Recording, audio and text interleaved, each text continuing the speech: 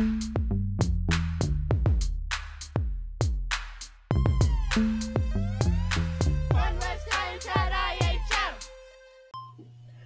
6th grade. Today we're going to work on the relative humidity review. So this is very similar to the intro worksheet that you completed yesterday. So we're just going to go over some calculations, how to complete them. There's some questions at the bottom we're going to go over. And there's some charts on the back. We're going to end with measuring the relative humidity of the air again, just like we did yesterday.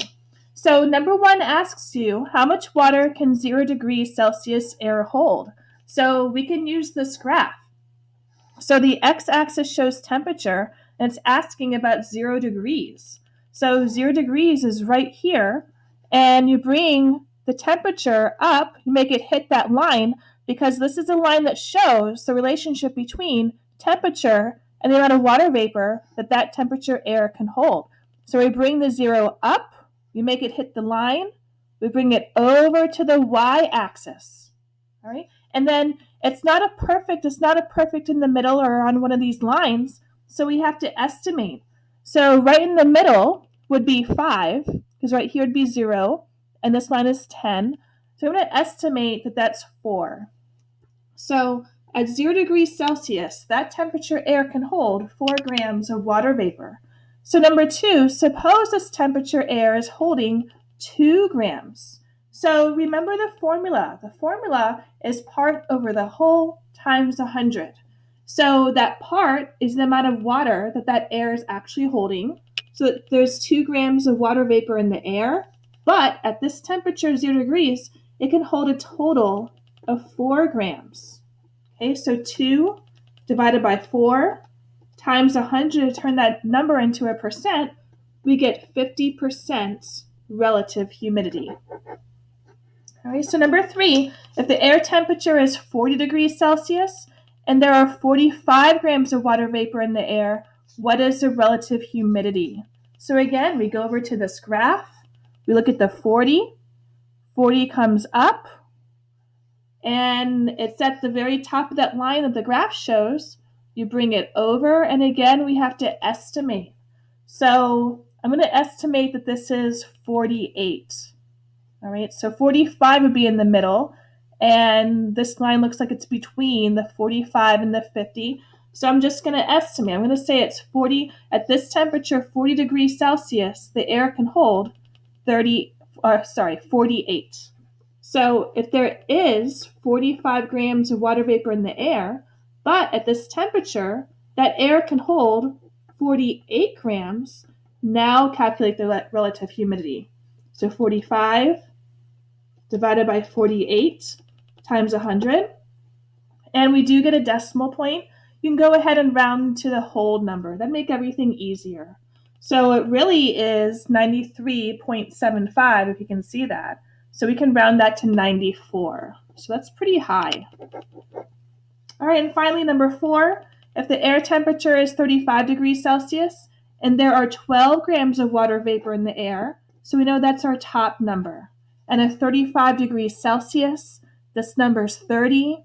35 is between the 30 and the 40, so 35 comes up. Okay, and we bring it over. It looks like it's a little bit more than halfway, so I'm going to say 36. 36 grams it can hold at that temperature. So 12 divided by 36 times 100. And again, we get a decimal. Okay, so I'm going to round that down to the whole number to 33. 33%. All right. So number 5, what does the relative humidity of 75% mean? So that means whatever amount of water vapor that temperature air can hold, it's holding 75% of the total.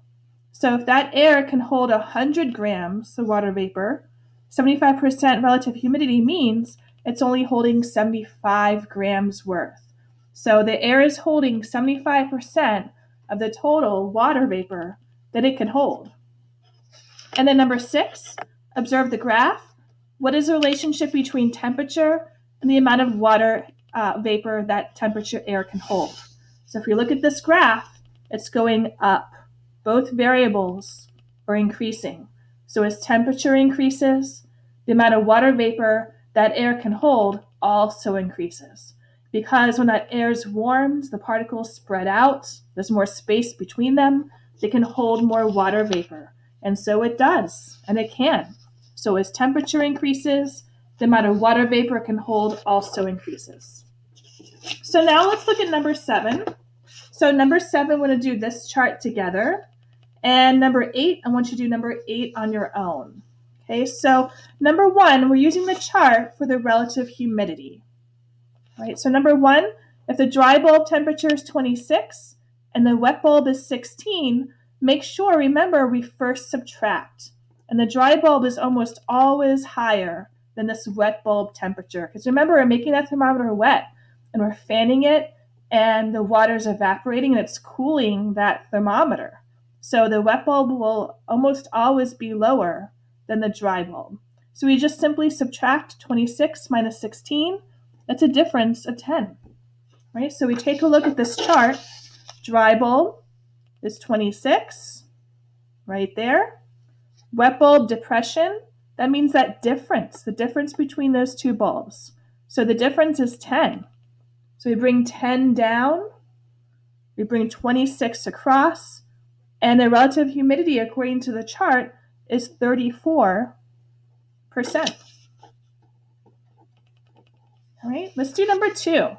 Now, number 2 tells us the dry bulb, and it tells us the depression, the difference, but we have to figure out the wet bulb. But we know if the dry bulb is 22, and there's a difference of 4 between these two temperatures, we know this wet bulb has to be 18, because 22 minus 18 equals 4. Okay, so whatever this number is, you subtract. And so dry bulb temperature, 22. The difference is 4. 22 comes across, 4 comes down, and the relative humidity is 68%. So using the information that the chart gives you, you just work backwards to figure out what you need to find. All right, so number 3, it tells us the wet bulb depression now, the difference, but it tells us the wet bulb. So think about how you would find the dry bulb. So remember the dry, this number is almost always. Just think about it always being higher than this number. So if there's a difference of 2, and whatever this number is, had to be this number minus 2 equals 38, okay, we know that the dry bulb had to be 40, because 40 minus 38 equals 2. So we take the dry bulb, 40 towards the bottom, difference of 2, we bring it down, bring it across, relative humidity of 88%. All right, let's do number 4. So now it tells us the relative humidity. So we're really working backwards with this one. This one, they're telling us the relative humidity is 88%, but there's a difference of 1. Okay, so we know in this chart at the very top, these are the difference numbers. This depression, that means the difference between those two bulbs. And it says there's a difference of 1. Okay, so we look in that column for a difference of 1, and we find that relative humidity number, and it tells us it's 88. So a difference of 1, and we come down until we find that 88 number. And there it is. See, it's between 87 and 89. So 88, we bring it back. The dry bulb had to be 10. Okay, so we look in this column. We know it's a difference of 1. And they told us the relative humidity is 88%. So we bring it back. The dry bulb has to be 10. So the dry bulb is 10. We know there's a difference of 1. Okay, so this number minus 1 has to be 9. 10 minus 9 equals 1. And now we have all the information. And then number 5 is just like number 1, and the ones we did yesterday. So 16 minus 10 is 6. Dry bulb temperature, 16. Here so you can see it. Dry bulb, 16. Difference is 6, so 6 comes down. 16 comes across, and that's a relative humidity of 45%. Right? So chart 8 is just like chart 7, except you're going to do it on your own, and you know how to do that now. Okay, stay tuned for the rest of my video. I'm going to walk you through the building of the psychrometer and measuring the relative humidity of the air outside. Hi everyone, this is Mrs. Roper. So I'm here on my porch measuring the relative humidity of the outside air. So remember, I measured relative humidity inside my house yesterday, and that wasn't totally accurate because I wasn't outside. So I'm on my porch. I made my homemade psychrometer. So here's my dry bulb, okay, just a regular thermometer. And then my wet bulb has a cheesecloth around the bulb, and I dropped a few drops of water on there. And I've been fanning it for a couple minutes. All right, so they're probably ready. I'm going to read the information, and you're going to want to record this information onto your chart on the back bottom of your relative humidity review worksheet. All right, so if you can see, I'll bring this up. So this is the dry bulb. I'm going to say it's probably about 16 degrees Celsius. You see that line between the 10 and the 20? That's 15. So I'm going to very quickly write on my worksheet 16 degrees.